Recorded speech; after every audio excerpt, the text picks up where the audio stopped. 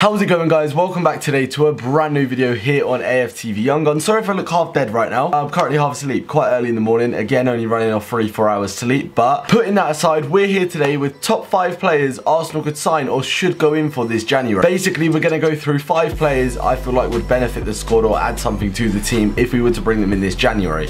They're not necessarily going to be realistic, but I'll keep it realistic as possible. Also, there is a giveaway going on for this Lacazette custom Europa League FIFA card. There'll be a link to the Instagram post in the description. Talking of links in the description, there's also going to be one to www.cardstore.com, I believe it is, and you can buy literally any FIFA card. Messi team in a group stage, a custom one, you can make your own card on there, or you could get something, if you're another football fan, you can get something like this Mo Salah, or if you really fancy it, you can pick up yourself a team in a group stage Neymar. With that being said, you can literally make any card of your own. If you want to make your personal card and add your own photo to it with your own stats, then feel free. You can literally get any card that exists, and if you use code MAT10 at checkout, you'll get yourself 10% off. Anyway, number 5, OUSMANE Dembele. Barcelona youngster, he's what, 18, 19 years old, and it hasn't really worked out for him at Barcelona, let's say. He went from Borussia Dortmund to Barcelona for around £100 million.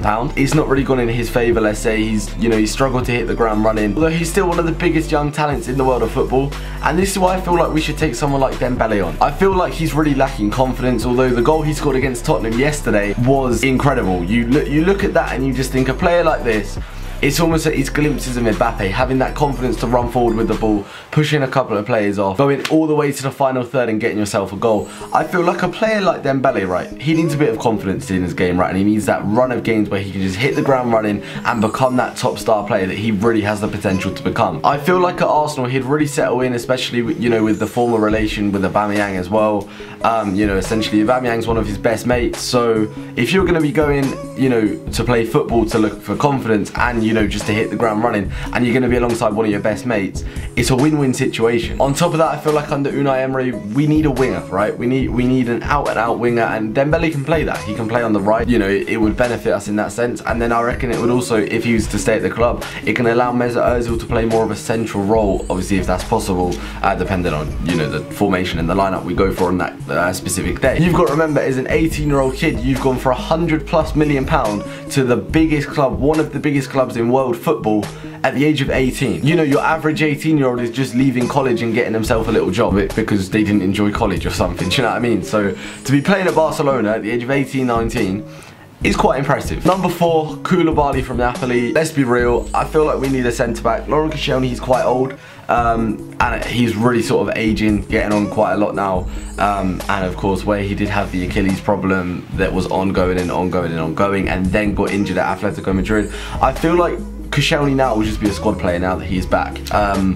That's what I feel personally. Anyway, we'll probably see him get a few run of games right now, simply because Rob Holding is injured. So let's be real, essentially we need a centre-back, especially if we want to continue playing the 3 centre-backs in the formation. Like I say, with Rob Holding out now for 9 months. Yeah, we could always recall Callum Chambers, we've got Mavropanos as well, but if we're going to be going for top 4, we're going to need quality within the squad, And I feel like Koulibaly is a player that, he's been at Napoli now for quite a while, and each transfer window, clubs are always sniffing around him, right? Let's go in for him, let's put the money on the table, and let's bring in a quality centre-back. Number 3, now I don't have a specific player as such, but we need a left back. If we play 4 at the back, Monreal, I feel, don't get me wrong, as good as a player he is, I feel like he's getting on a little bit now. He's in his 30s, he's getting quite old. Kolasinac is very good on the overlap, however his defensive abilities, as much as he's a beast, as much as he's the tank and all these names that people call him, in a good way of course. Off the top of my head, I can't really think of too many left backs, but as you can see, I'm kind of half asleep right now. So comment down below a left back you reckon that would be good at Arsenal. Number 2,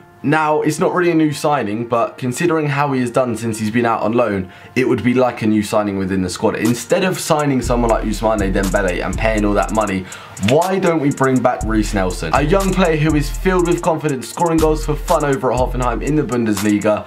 Reiss Nelson, why don't we bring him back? He can play on the wing, he's filled with confidence, and the few months he's been out at Bundesliga, And the few months he's been out in Germany, he's been doing bits. Honestly, he's scoring goals, like I say, literally for fun, and he's still a young kid. Granted, Jadon Sancho is kind of, you know, the spotlight if you were in the Bundesliga as the young kid. Take nothing away from Reiss Nelson, he's absolutely tearing it up out there. Don't get me wrong, as great as it would be to have him back at Arsenal, I feel like if we leave him there for a season and let him complete the full season loan, I genuinely feel like he'll be in that first team squad most games. It just looks like it's going to work out for him when he comes back. Number one, talking of the Bundesliga and talking of Jadon Sancho, why not make a move for him? He is... I don't know how to explain how well he's playing for Borussia Dortmund. Confidence he has on the ball is just incredible. Again, he's young, he can play out wide.